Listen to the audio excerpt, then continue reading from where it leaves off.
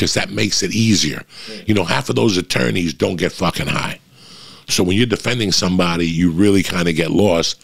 That's where I come in. I could be a mouthpiece, you know. I can't go up there and testify and say shit, but I could fill I could fill his lip and let him ask questions that, you know, could fucking help him win the case or whatever the fuck's going on here. I always loved that avenue. I thought somewhere along the line I would fucking fall into something, but again, you don't fall into fucking law, okay? Again, Uncle Joey's being fucking ridiculous here. You don't fall into law. You gotta fucking go in there and just fucking do it.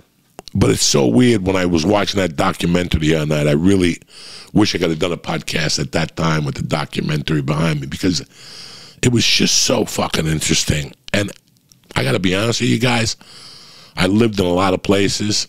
I miss Boulder. I miss Boulder a lot. Like, I miss walking around those streets. I miss what it was. I mean, Boulder's completely different now. It's grown 10 times since I've been there. I don't even think there's any fucking hippies left, you know. But I love to go back with my daughter and my wife. I'm taking a break from the planes. United fucked me up last week. I can't go on no planes for a while. I got PTSD from United Airlines. It's over. Once I saw that dirty silverware, I'm like, fuck that shit. I can't deal with that stuff at all. Dirty silverware, guys. No, I can't. I got to move the fuck on. But in time, I'm going to go back to Boulder and say my goodbyes. You know, I've never gone back to Boulder since '95. Never. Never. Didn't even, I always, when I went back to Denver to work the Comedy Works, I always said I'm going to take a ride to Boulder. I shit the bed in Boulder, guys. Not that somebody would point me out now in Boulder. I got plenty of friends still in Boulder. I still talk to them. I still keep in touch with them. The problem is, me, as Joey Diaz, I always felt that I shit the bed in Boulder. Boulder opened, I don't know, going into Colorado was like going into God's country. For me, it was, at 18. I had gotten my eyes open to a complete different world that I wouldn't have got my eyes open to living here. All these motherfuckers do is go to Florida and Atlantic City.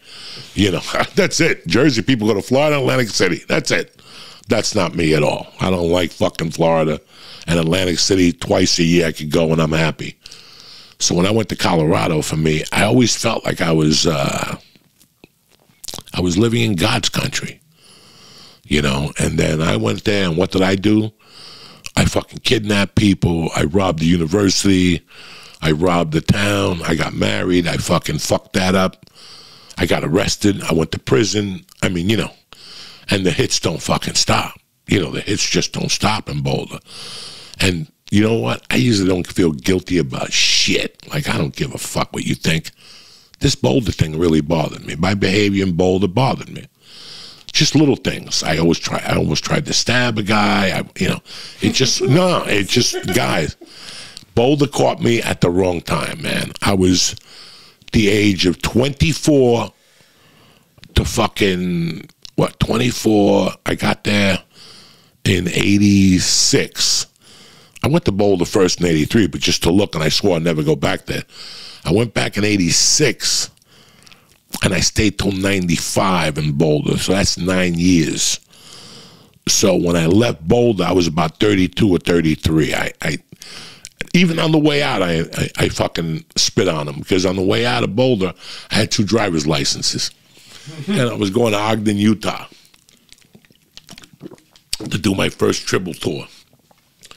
And fucking, I was like, man, I'm short on money. I got to fill up my gas tank. I filled up my gas tank, and I gave the guy my license, and I said, I'll be back. I left my wallet. He goes, take your time. And I never went back for my license. It was $28 or something like that. But again, guys, this is what I'm talking about. So it's taken me 28 years to forgive myself over Boulder. And now, maybe this year, we were thinking about it this July, but I think we're going to go next year. Give the fucking airlines a chance to get it together again. And I'm going to take my daughter and my wife to Boulder and walk around and, you know, tell them where I lived and show them where I went to school and stuff. I don't know. Maybe it'll open up her eyes. Maybe she'll want to go out there when she's older. But I think it was a great place. It was a great place for me. Till this day, I'm very happy I did time, but I'm very ashamed that I did those things in Boulder. And it really, really, really fucking bothered me. So when I left there, I said, you know what? I'm going to take a breathe from Boulder. It's like doing time. Boulder is such a paradise that I took myself out of there. And I gave myself time, like Chris Cornell and Fell on Black Days. I just got, you know, I had to do it. Yeah, I had to do it. So now I'm ready. I paid my fucking dues to society. I paid my dues to myself. And now I could go back and walk around with my chin fucking high, you know, and that's how I feel.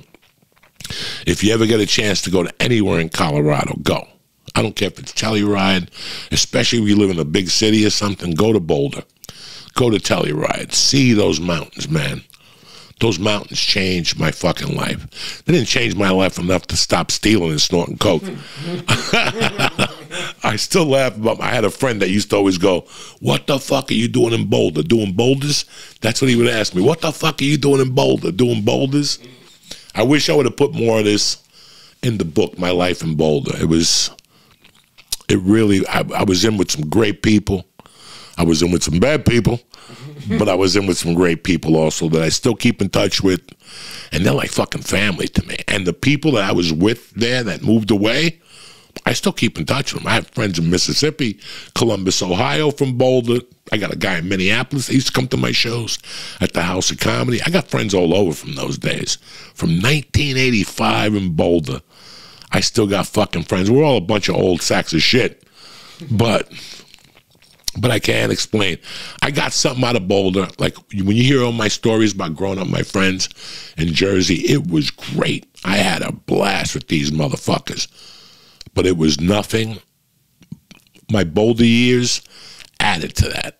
I forget all the people that were in my life. But like Danny Feebles and his wife, I had some good fucking friends in Boulder. They were there with me when I started comedy. Till this day, at least, let me tell you how much I fucked up. For the last 10 years, I've been trying to go back to the Boulder Broker. And I even had a guy who worked there that reached out to me. And I asked him if he could put it together. I fucked up so much in Boulder, they won't even have me back at the Broker, where I fucking started. Comedy Works will have me, but Boulder, am I ashamed of telling you this shit? Yes, I am. But at the other time, I'm proud of telling you this because I changed my life. Now I could walk in there and go, you know what? I did what I had to do. I'm back here. I'll go to Chautauqua Park. That's where the gods live. You know, I go to fucking North Boulder Park. I still remember where the guitar player from the Eagles made a statue for his daughter when she died there. And I would always go over there and eat lunch and just sit next to the statue. Not Glenn Fry, not the fucking guy they thrown out, but the guy who joined the Eagles, Rocky Mountain Way, the guy that sings all that shit. He lived in North Boulder when I lived there, and his daughter died when she was 4, and he fucking made like a dedication at North Boulder Park. Boulder was very good to me, guys, and I'm happy that I changed my life around and that I go back to Boulder with pride now. And that's the Monday motivation on fucking May 1st, guys. I'm excited this book is coming out tomorrow, and I'm excited it's over with. I put this to rest. I'm going to do Barstool Sports tomorrow when the book gets released, and then I'll keep you guys posted on the book signings. I haven't heard shit. I told her about this a month ago, and I haven't heard shit. I haven't heard anything on New Jersey 12. I was trying to get on New Jersey 12 because I went to the gym the other day and I saw one of my friends, Bill Bellamy, put out a book, and he was on fucking New York Live. And I'm like, I don't even want to get on New York Live. I don't want to do any of those shows. But I would like to go on New Jersey 12 and talk some shit and, you know, go down to Al Ponte restaurant with Erica and just talk some shit. So I'll keep you guys posted on that. But